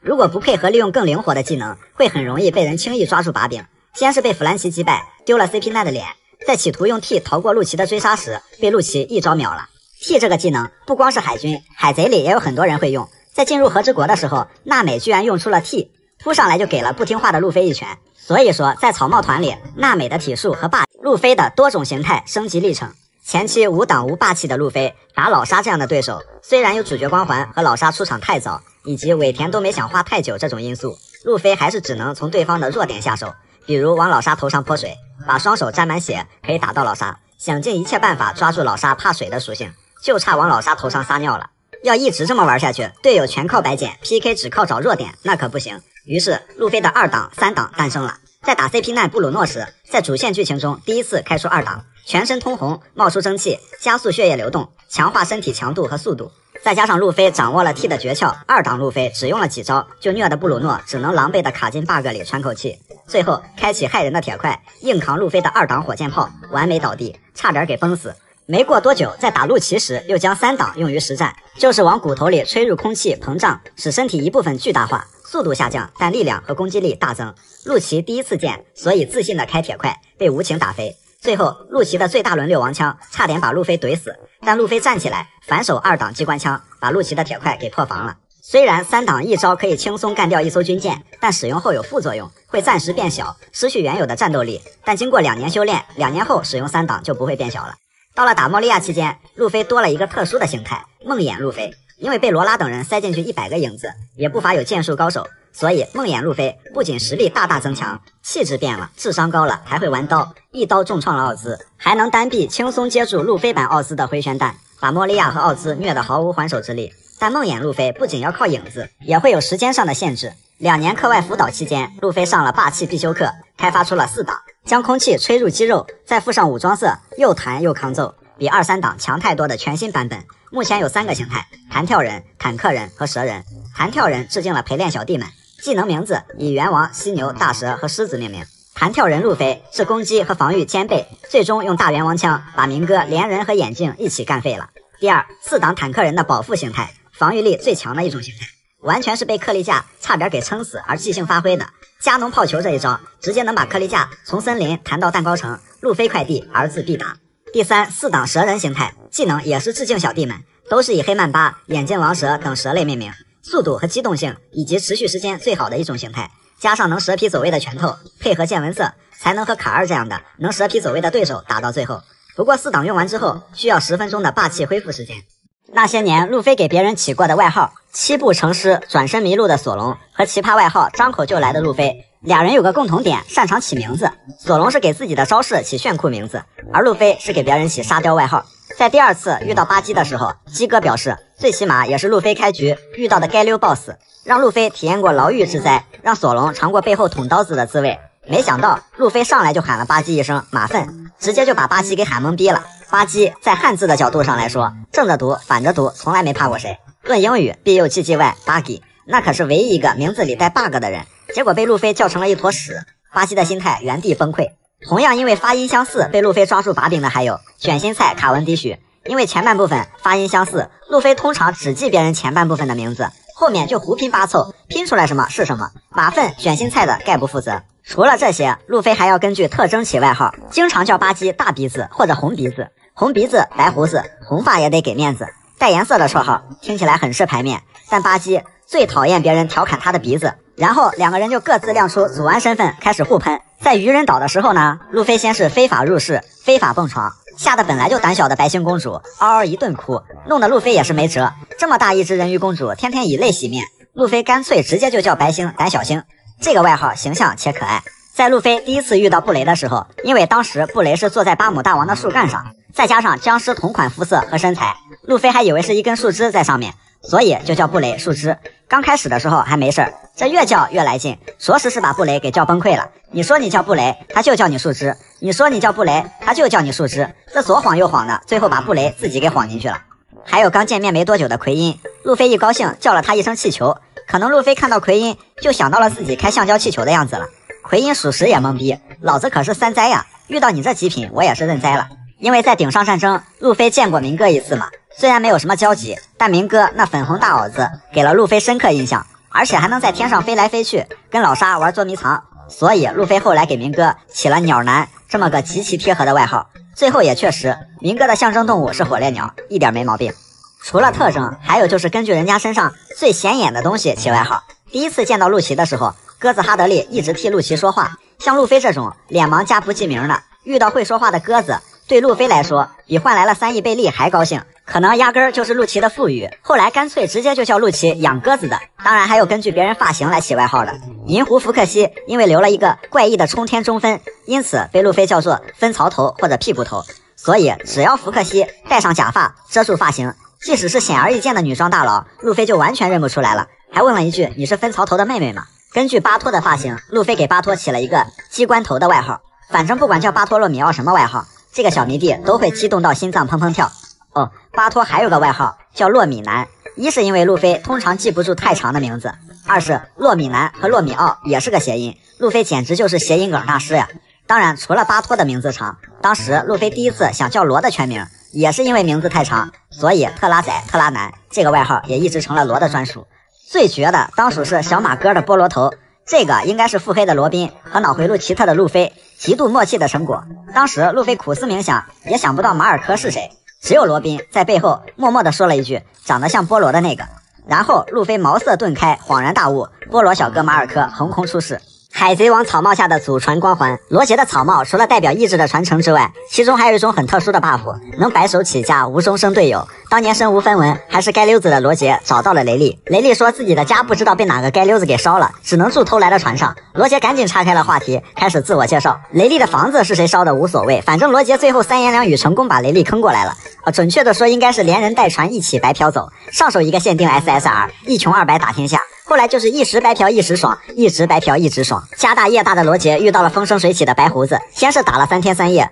白胡子和罗杰也是从群架打成了宴会喝的差不多了，罗杰张嘴就要借走光月玉田，好家伙，上来就要借白胡子的家人，还是2番队队长。对于白胡子来说，不管白嫖谁都不行，但是不知道哪门子的魔力，玉田主动表示想跳槽，只去1年就1年，那没办法，白胡子只好答应。关键是罗杰成功到达最终之岛，成了海贼王，光月玉田也没回到白团，一顿酒喝没了个2番队队长，该说不说有被嫖到。后来继承了草帽的红发，第一个想白嫖的人便是巴基大神，那有着最强霸王色运气的巴基果断拒绝寄人篱下，就因为红发，巴基才创业未半而丢失预算，别说入伙了，以后见面巴基不把红发原地卷死，那就算给红发面子了。然后在希罗布村拉乌索普老爹耶稣布上船，这个过程细节不清楚，但看样子也是软磨硬泡成功白嫖。这还没完，红发后来去白胡子船上劝白胡子追回艾斯的时候，霸气侧漏，人也干倒了，船也怼裂了，就没给白胡子好脸色。当然了，红发来这一趟还给带了家乡的酒，不白嫖点东西不嫌好吧？罗杰白嫖了个2番队队长玉田，那红发张嘴就想要1番队队长马尔科，结果遭到果断拒绝。罗杰香克斯这俩人真绝了，不挑别人，专挑白胡子一人坑，坑别人他俩咳嗽。该说不说，有被坑到。所以说草帽恒久远，白嫖永流传。到了路飞这里更是炉火纯青，上手就一未来世界第1大剑豪，别人都是拿命来换的，唯独10步杀一人转身不认路的索隆是近乎白嫖来的。所以这草帽不仅自带海贼王的意志，还附赠能白手起家乘风破浪的白嫖色霸气，属实666。草帽团里的偷家王，偷家一项光荣而又艰巨的任务，敌人眼里的流氓，队友眼里的希望。他们往往先远离主战场，通过隐匿、潜伏、蹲草丛，继而深入敌后搞事情，帮助队友挽回败局。早在阿拉巴斯坦，山治就展示了偷的本领。当时路飞小队加上薇薇一共7个人，其中除了山治、乔巴，其他人都被老沙控制住了，还有个斯摩格充当赠品，一起落入陷阱。危难关头，山治在小花园发现了老沙的户外根据地，并和老沙通讯，不开玩笑的说自己是梅斯特王子，戏耍老沙。在电话里还自编自导了一出自己通话期间被老沙的手下打败的好戏，戏托说已经把梅斯特王子干掉，让老沙来赌场门口领人头，好一个调虎离山，釜底抽薪。然后乔巴冒充梅斯特王子在门口闹事儿，吸引老沙的注意力，因为能多段变身，让抓不住人的老沙很懵逼。而山治在薇薇的带领下偷进了地下室，最终在草帽一伙差点被淹死的情况下，将几个人解救了出来。后来在空岛，路飞被艾尼路打下方舟后，艾尼路乘着方舟往上飞，一方面准备报复社会搞破坏，但让艾尼路万万没想到的是，中途山治乌索普偷上了方舟，山治还破坏了方舟的动力中枢。知道真相的艾尼路气得直接就骂街，虽然后来是修好了，但是成功拖延了艾尼路的计划，给路飞再次上来锤艾尼路争取了时间。在水之都，前期山治又是单人带线，在路飞他们和路奇他们初次对决的时候，路飞他们完败，路飞卡在了墙缝里，索隆卡在了烟囱里。娜美、乔巴因为找这俩人，最后还是错过了载着罗宾开往司法岛的海上列车。但在此前，山治又充当了骑兵，早就悠闲地来到了车站。在列车上，山治解救了乌索普和弗兰奇，3个人消灭了列车上大部分守军，从车厢打到车顶，从后面打到前面。不过最后依旧没能在中途救走罗宾。可是山治乌索普向罗宾传达了一个信念，就是大家都知道了罗宾牺牲自己拯救伙伴的愿望，而伙伴们一定也会去救他。到了司法岛，山治打败加布拉后，又开始未雨绸缪偷家计划，那就是后来偷进操控室，及时关闭了正义之门。在草帽团撤离时，正义之门关闭，卷起的漩涡阻挡了大批海军的追击，最后成功脱险。2年后，山治的偷家技术已经升华成偷人了。在德雷斯罗萨，山治和紫罗兰卿卿我我，虽然前面一直都是被紫罗兰玩弄感情，不过最后山治用骑士道精神感化了紫罗兰，不仅收获了重要情报，还间接把她拉进了自己阵营。虽然紫罗兰公主和明哥并不是两情相悦的那种爱情，但是山治这一波偷人的操作，怎么看明哥这一身粉红装扮也是有点冒绿光。山治的5大梦想成真时刻。一直以来，山治总能遇到一些特别狗的事情，比如他的悬赏令，比如在人妖岛上被折磨了2年，回来后羡慕路飞，羡慕到面目狰狞。不过回顾来看，尾田带山治不薄啊，他的很多不正经的梦想偏偏都已经实现了，说是人生赢家也不过分。第一，获得隐身能力，这个梦想从山治小时候在恶魔果实图鉴上看到透明果实的那一刻就坚定了，因此山治后来遇到阿布萨罗姆，怒气值爆满，不仅是因为阿布是当时的透明果实能力者，他还欲要夺走山治的女神娜美。双重暴击下，山治将仇恨全部甩在了阿布身上。但是后来，山治获得了家族科技吉尔玛66隐形黑战斗服，不仅获得了梦寐以求的隐身能力，还很快就进了澡堂去体验了一把，可以说是梦想照进现实，此生无憾了。当然，战斗服还让山治觉醒了潜在的血统因子力量，很快就打败了奎因。期间，山治本来就对家族有厌恶情绪，又误以为这东西让自己失去了感情而打伤女生，就把战斗服给踩爆了。其实那是奎因打的。不过山治说的永别了女浴室这话，说的应该为时尚早了。战斗服这个弗兰奇应该能修好吧。总之，利用隐身能力去澡堂子的梦想，山治已经实现了。第二，美人鱼奥布鲁。奥布鲁是他在遇到哲普老板之前就萌生的梦想，后来这成了山治和哲普老板共同的梦想。在初见路飞的时候，山治兴奋地解释了自己的奥布鲁之梦，这本是个极其浪漫严肃的梦想。结果后来到了愚人岛才知道，哦，山治心中的奥布鲁果然浪漫。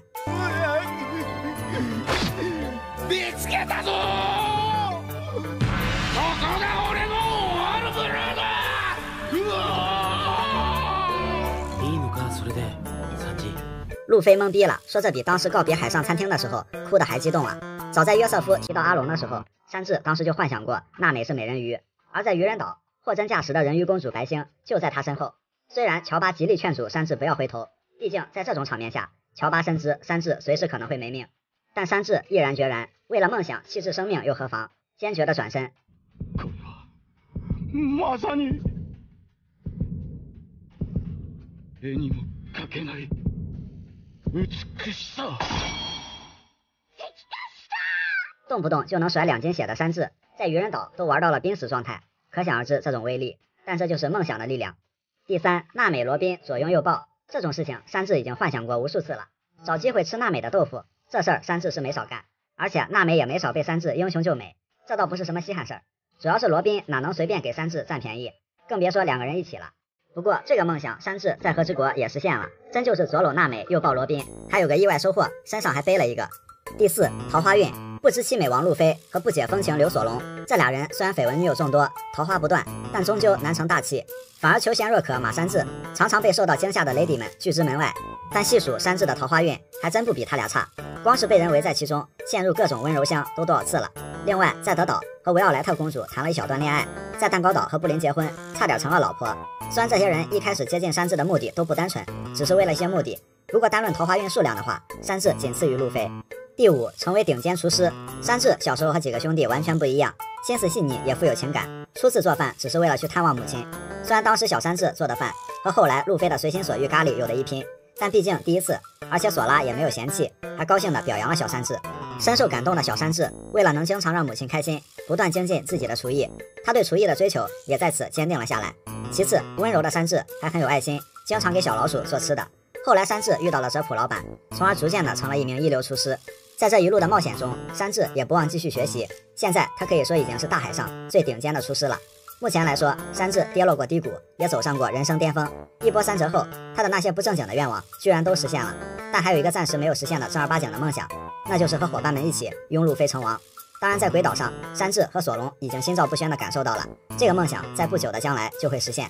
山治的那些奇奇怪怪的异性缘，要说异性缘的话，路飞敢说第一，山治第一个不服。只不过山治的异性缘有那么一点点不一样。山治奇特的异性缘在阿拉巴斯坦开始，当时路飞跟之前不在场的山治描述他们刚刚结交了一个奇怪的朋友，山治只风轻云淡地说自己对人妖不感兴趣。没想到山治这开光嘴，不久之后山治就对上了这位新朋友小冯，在吃尽了人妖之苦后，两人留下了一段小小的友情。这事儿本来就这么过去了，山治也没想到能跟人妖还有什么牵连。香波地群岛，熊非常贴心地帮山治实现了一个心心念念的愿望。山治的新叙述景色宜人，岛上呢怎么说呢，全都是异性，这就是山治的异性缘为啥可以媲美路飞的原因。路飞拥有一个岛的桃花运，山治说谁不是呢？毕竟卡马巴卡王国被誉为第2女儿岛，但真实情况只有亲身体会过的山治才能明白。路飞在女儿岛没待多久，山治却在这里一待就是2年。山治学会了月步和神经质见闻色各种加速和躲避的技能，并将自己2年后的一个新技能命名为地狱的回忆。在一帮异性朋友的护送下，山治重回香波地群岛，山治毫无留恋，再见再也不见。在得知路飞和女帝认识后，山治心态瞬间崩溃，嫉妒使人面目全非。如果可以，山治高低得找熊倾诉一波，为什么只有我的梦想货不对版？2年后，命运给了山治一些补偿，第一站就是渔人岛，山治的奥布路。不过山治还没有尽情享受多少渔人岛的福利，就差点被压抑了2年的鼻血一波带走。又是多亏了山治的开光嘴，他千想万想都没有料到，这里居然也能遇见自己的故人。在山治失血过多命悬一线的时候，乔巴找来了2人妖给山治输了血。知道真相的山治上蹿下跳，情绪几近崩溃，真是造化弄人。山治最早只是说他对人妖不感兴趣，结果到了这里，山治的身体里已经流淌着人妖的血了。到了和之国，这里可算没有山治避而远之的人妖了。可是他的那种奇奇怪怪的异性缘并没有终结，因为这里有女装大佬小菊。小菊是个男儿身，自称武士，但和之国最后泡澡的时候，小菊一个纯爷们是在女澡堂泡的，所以小菊的定位是以男儿身自称武士，而内心是个女生。但不管怎么说，在不知情的山治的眼里，小菊一直是位美丽的 lady， 曾多次对小菊袒露浓浓的爱意。索隆、路飞、乔巴是先后知道了小菊是男人的，山治就一直蒙在鼓里。这一次可没人强迫山治，是山治自己选的。已经可以想象到路飞漫不经心地说小菊是个爷们儿的时候，山治那种精神崩塌的表情了。其实山治一直以来的异性缘确实不错，在战斗对位中就有多位女性对手，只不过他栽也栽到这上面。司法岛被卡利法一脚命中下路，德岛被紫罗兰的高跟鞋命中上路，鬼岛被黑玛利亚骗进来杀。怎么说呢？别人的异性缘都是赏心悦目，山治的异性缘多少有些惨不忍睹。总是跟山治开命运玩笑的有2种东西，一个是他的悬赏令照片，一个就是迷惑的异性缘。在这方面，山治是输家也是赢家，因为山治曾经有过一段两厢情愿的真挚感情，那就是布林。在各方面两人都很搭，只是山治不知道的是，布林剪掉了他们那晚的回忆。后来布林拳打了欺负过山治的尼治和永志，在那场黑暗的血色婚礼中，美丽的公主对王子动了真情。海贼王中的那些社死现场，海贼王里有很多社牛，当然更有脸皮比较薄的人。那接下来就有请社死小王子山治。在山治的脑海中，注定有一件事尬到他永生难忘。那就是在冰火岛期间，山治抱着警卫们的脑袋站在弗兰奇坦克上，在周围小孩子们的簇拥下，在弗兰奇自制的欢乐儿歌中缓缓驶向门外了。山治麻了呀，尴尬懵逼惊慌失措。尬上加尬的是，门外的罗当时在跟斯摩格胸有成竹地说，这里没有其他人，诸位请回吧。然后这帮沙雕就这样冲出来了，还跟罗主动打招呼，高冷罗当场社死。当时想找个地缝钻进去的心都有了。山治也没办法，与其尬在原地，不如加入他们。山治最后无奈被迫营业。其实最让山治社死的还是他那张悬赏令，这跟自拍还不一样。自拍最起码它的留存自己是可以定夺的，悬赏令这种公布于众的东西只能任人评判了。当时迪巴鲁和山治碰面的时候，一旁的小巴现场直接补刀了一句，哎，你俩长得挺像啊。随后索隆补充说，简直一模一样。这场面直接把布鲁克给笑跪了，这似乎是布鲁克唯一一次笑出猪叫声。布鲁克想说，我通常不会这么笑话伙伴的，除非忍不住。山治还不算脸皮很薄的，草帽团里脸皮最薄的是索隆。索隆的社死次数可以说是草帽团之最。作为一个硬汉，与这点背道而驰的社死瞬间是非常致命的，而且很多尴尬瞬间都被罗宾亲眼见证。罗宾上船没多久就发现了索隆是个相当严重的路痴，高冷印象荡然无存。在水之都带娃当奶爸，他遇到其他人，索隆东躲西藏，最后还是碰到了罗宾，非常尴尬的得到了罗宾的保密承诺以及和你很配的调侃，逃过了更大范围的社死。和弗兰奇沙雕小组组成巨型大皇帝，被罗宾无情嫌弃，事后连索隆自己都觉得非常丢人，尴尬的逃离了社死现场。罗宾有这么好心，可别人通常不会给索隆面子了，比如山治。索隆号称自己的意志力不会被佩罗娜的消极幽灵击垮，结果生而为人，我很抱歉，被无情打脸。这件事儿后来被山治当众笑话了一路，水之都被卡在烟囱里，事后被乔巴说了出来，又迎来了卡在墙缝里的路飞的嘲笑。当然索隆当时是很想掐死山治和乔巴的。在冰火岛最社死的应该是达斯奇了，烟鬼是个好人，有福利，他是真给哥们儿们看啊。记得有一期 SBS 有个观众问这个尾田，他是没穿还是怎么样？尾田表示斯摩格扯掉了。不得不说烟鬼还是个敞亮人，可达斯奇真的栓 Q 了。推进城现任署长汉尼拔，他曾经最社死的无疑就是被小冯模仿的娜美给戏耍了，最后被小冯给吊了起来，衣服还被小冯给抢走了，就这样光着身子只穿一条裤衩在杂物间里挣扎，等待被解救。后来应该是被赶来的部下给救了下来。这种一辈子也不想再提起的事情，任何时候回想起来也是很社死的。汉尼拔这个好歹还是有点衣服遮体的。海贼王里最社死的操作，应该就是弗兰奇在水之都街头裸奔和路飞金蛋了。路飞金蛋还好点，起码女儿岛的人一开始只是纯属好奇。然而弗兰奇那一天在水之都市民人群中当众裸奔，追着一条满天飞的胖子。他还表示这几十年他有且仅有这一条，这给他原本就在水之都响当当的名声上又增加了浓墨重彩的一笔。最后还在伪满市民的海岸上被罗宾当众抓鸡，在地上疯狂打滚。然而最让人敬佩的是，弗兰奇并没有因此想找个地缝钻进去，反而摆起了 pose， 被罗宾评价为男人中的男人。娜美及时纠正他只是个大变态而已。确实后来知道了，弗兰奇真的比路飞还要社牛。路飞起码觉得如果自己的赏金降低了，就属于是社死事件，但社死对弗兰奇来说是不存在的。裸奔、变态、强吻女厂长，还有什么是弗兰奇干不出来的？即使被罗宾吐槽，也能很快的恢复过来，再接再厉。2年后甚至都免疫了罗宾的吐槽，这充分说明了只要自己不尴尬，尴尬的就是别人了。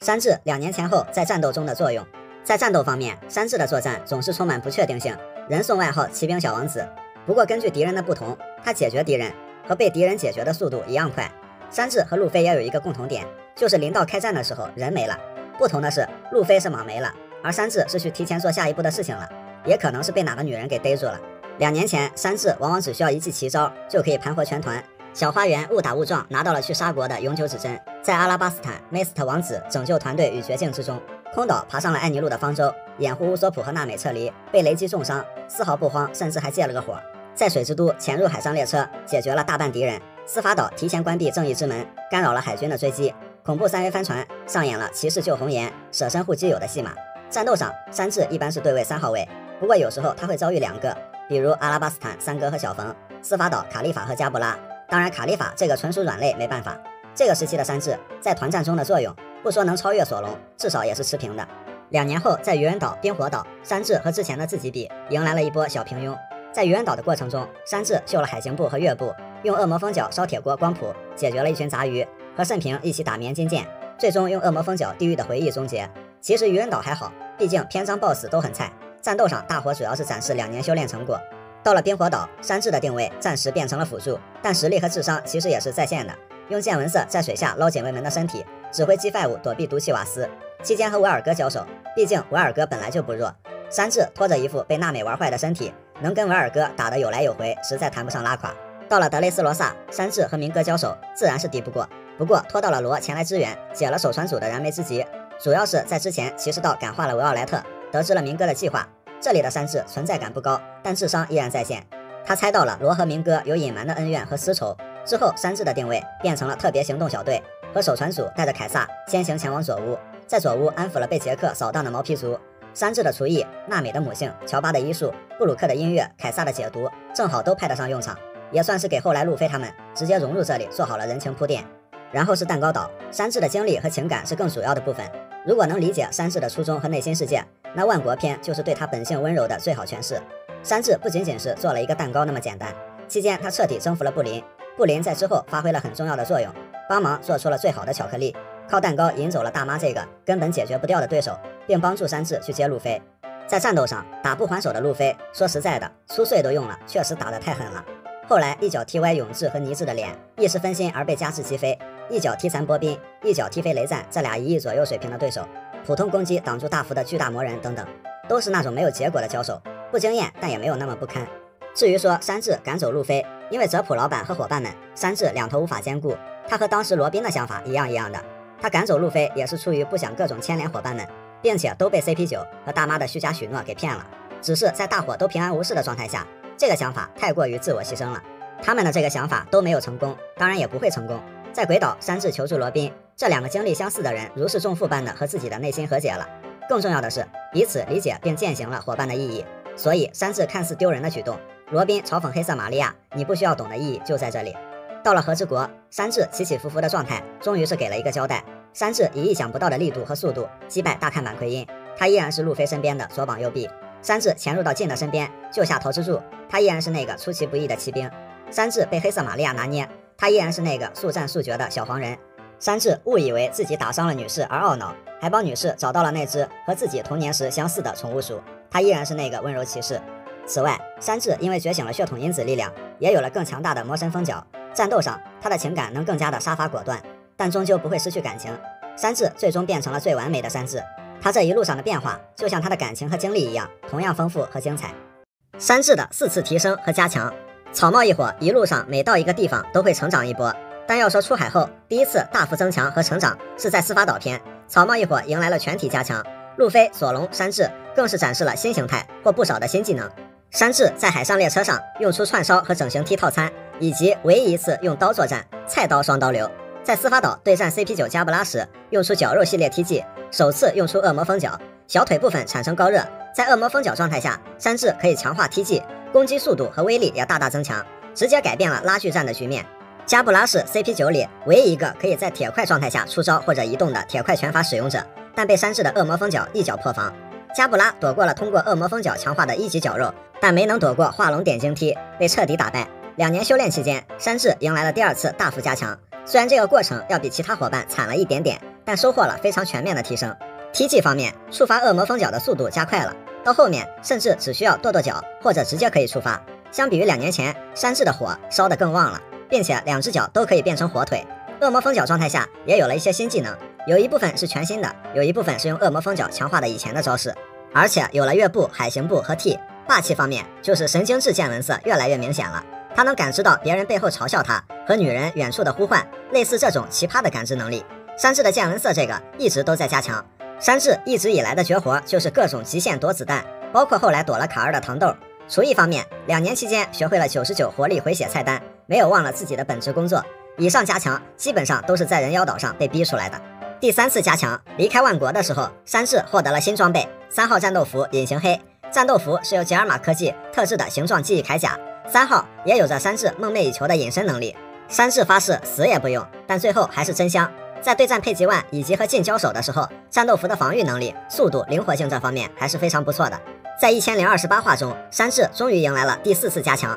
此前山治就隐隐感觉自己的身体好像有点不对劲的地方。目前山治被奎因抓住，奎因试图绞杀山治，山治的左腿和腰部被奎因绞断得很严重。山治虽然觉得很痛，但还是可以自主活动，就是看起来很像丧尸。乔巴担心山治不会变成僵尸了吧？但奇迹发生了，山治的身体直接自行恢复了。此时山治好像也意识到了自己的身体还是跟血统因子有关。山治表示自己不想变成那样的怪物。名场面，山治越是说这种嫌弃的话，后面表现出来的真香定律就越有灵魂。但接下来更香的事情发生了，奎因用刀去攻击山治，但碰到山治身体的时候刀断了。以前是加强技能或者装备，这下直接加强了体质，从古猎王到金刚狼，文斯莫克家族，山治和雷九才是最成功的那2个。山治不仅有丰富的情感，超乎常人的体质其实也没丢，雨露均沾，沾得好。几次的加强后知后觉，山治可谓已经非常全能了。山治颇有各大黄团2把手的综合体的意思，有马尔科的飞行能力和踢技，还有恢复能力，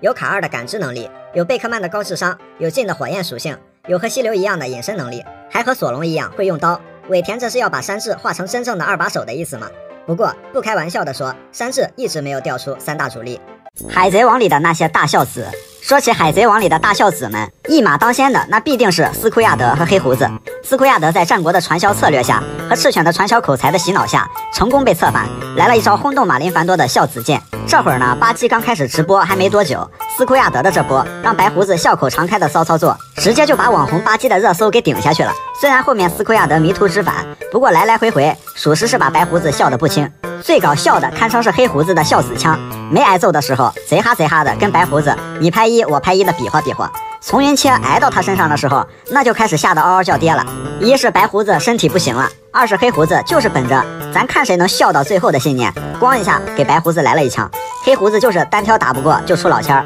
老千儿阴不过就团战，团战打不过就先开溜，堪称史上最合格的孝子。除了孝子剑、孝子枪，还有路飞的孝孙拳。要说卡普也是懵逼了，儿子革命军，孙子大海贼。此刻卡普面前正是一个孝孙，气势汹汹的来救另一个孝孙。路飞一记孝孙拳，不仅是打翻了自己的爷爷，还干翻了海军英雄。战国在那儿，属实都看傻了。同样还有老蔡的孝孙腿。当一个像老蔡这样的单纯爷们儿遇到一个像 Baby Five 这样的单纯姑娘，是时候展示爱的力量了。这时候爷爷青椒来棒打鸳鸯，老蔡能同意吗？然后老蔡就一脚干歪了青椒刚复原没多久的尖锥脑袋。看来这就是应验了那一句话，你把老子的头都笑歪了。除了这些孝子孝孙，还有孝女大和。大和的孝女棒可谓是把孝提升到了一种全新的境界，不仅是身体上的，还有精神上的。作为四皇凯多的女儿，明知玉田把凯多砍出来了长达20年的心理阴影，大和在读完玉田的航海日之后，这比进了传销窝还猛，不仅是把玉田当作终身爱豆，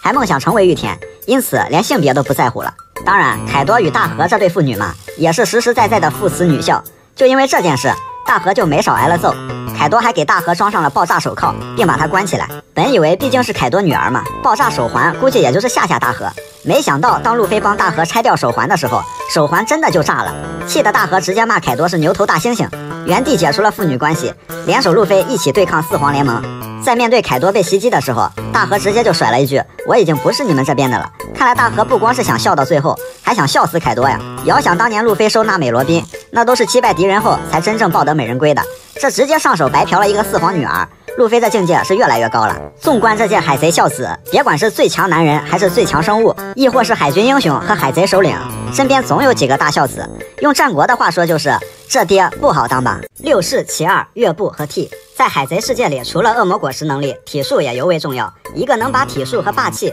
修炼到巅峰的人，例如卡普，不吃果实依然可以成为毋庸置疑的战力天花板。而六式体术中包括月步、T、蓝角、指枪、指挥和铁块6个基础招式，或者说是种类。因为从六式上延展、进化、融合出来的招式远远不止6个，根据自身修炼心得，也可以创造独特的六式，可以说是灵活多变的综合格斗体系。六式中的月步和 T 2个主移动和移速的招式，是其六式的灵魂所在。其中月步又称空中步行，区别于左脚踩右脚上天的技能，类似于武当踢云纵，利用强劲的脚力踩踏空气，获得爬升、飞行和滞空能力。因为一次不能在空中停留太久，需要连续踩踏，就有了空中步行的效果。当布鲁诺在草帽一伙面前施展月步时，当时还是很新奇的技能，让草帽一伙很懵逼。月步也能追击、摆脱或无死角地向敌人发动攻击。CP9 除了斯潘达姆，全员都会月步。2年修炼，山治被迫营业，在线学会月步，在愚人岛展示了类似升降机的玩法，并在空中发动 TG 的修炼成果，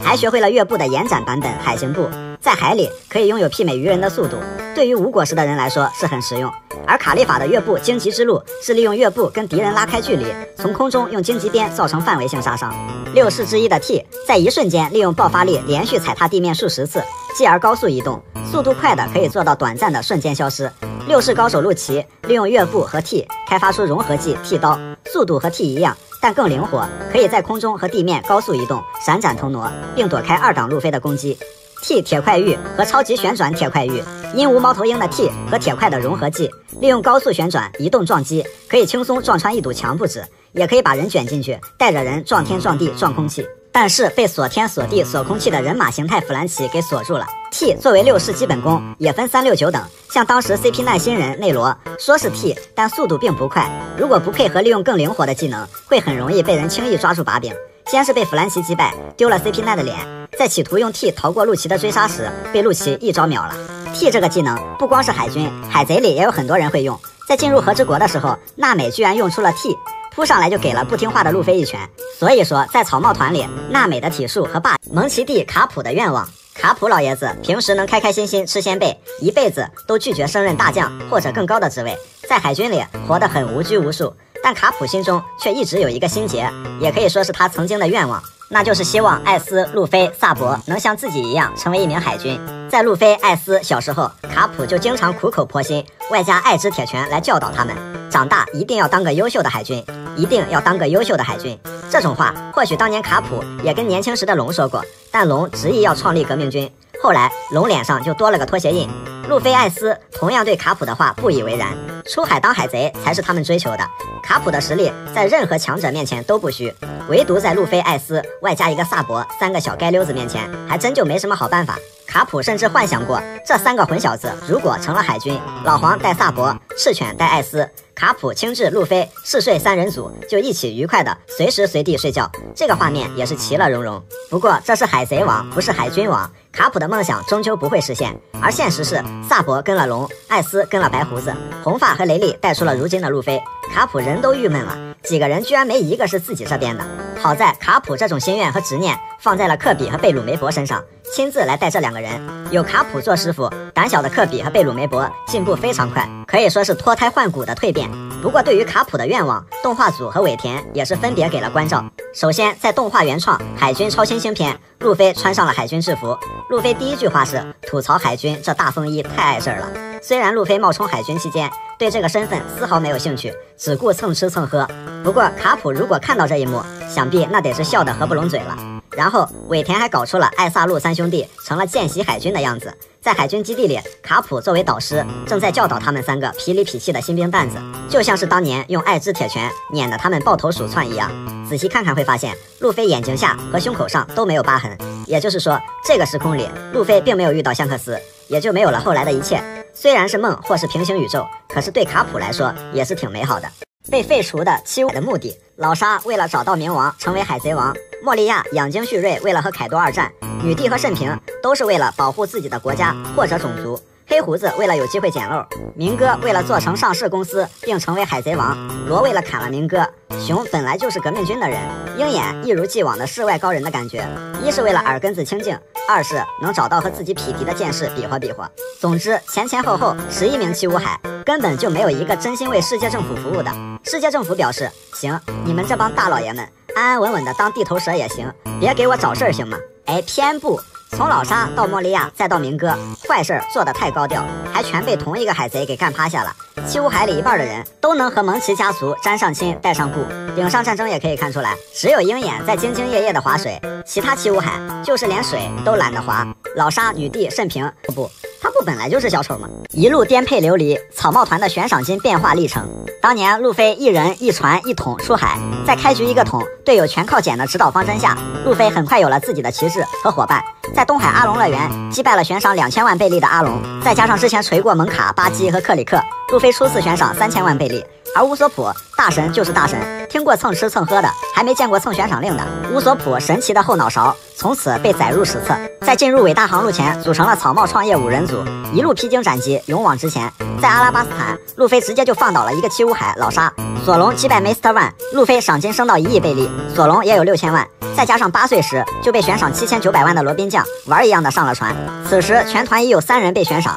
刷过了山高皇帝远的空岛副本后，因为没有什么人知道，也不在世界政府的管辖内，因此没有被悬赏。但是捞了价值3亿贝利的黄金，对路飞他们来说也是爽得够够的。接下来就是全体坐火箭的时刻。为了从 CP9 手里营救罗宾酱，草帽团不惜与世界政府为敌。乌索普一炮射穿，烧毁了世界政府旗帜。草帽一伙把崇尚铁块无敌的 CP9 逐一击破，至此才真正俘获了罗宾酱的芳心。因为性质极其恶劣，草帽一伙被全员悬赏。路飞涨到3亿贝利，索隆1亿2000万，罗宾8000万。只涨了100万贝利的罗宾表示丝毫不慌。山治7700万，因为上面的画像过于敷衍，从此跟自己的悬赏令结下了仇恨。弗兰奇大庭广众下烧毁冥王图纸，乌索普光天化日下射穿政府旗帜，一个4400万，一个3000万。娜美1600万，乔巴怒拿50贝利，不是悬赏他手里的那串2手棉花糖。没想到转眼路飞又扳倒一个七武海莫利亚，不过恰好赶上海军筹备对阵白胡子，为了面子，